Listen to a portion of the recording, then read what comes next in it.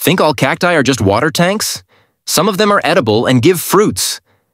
Saguaro, the giant cactus that lives over 150 years, gives sweet red edible fruit, found in the Sonoran Desert.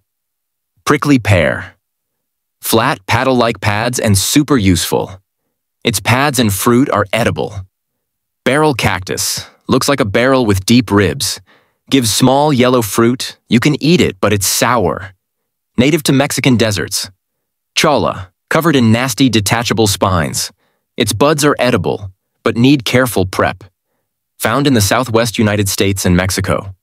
Christmas cactus, blooms in winter with bright flowers. Fruits rarely, and not edible.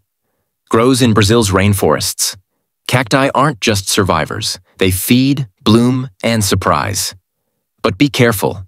Don't drink cactus water because it's really dangerous for you. Follow to gain more knowledge in less time.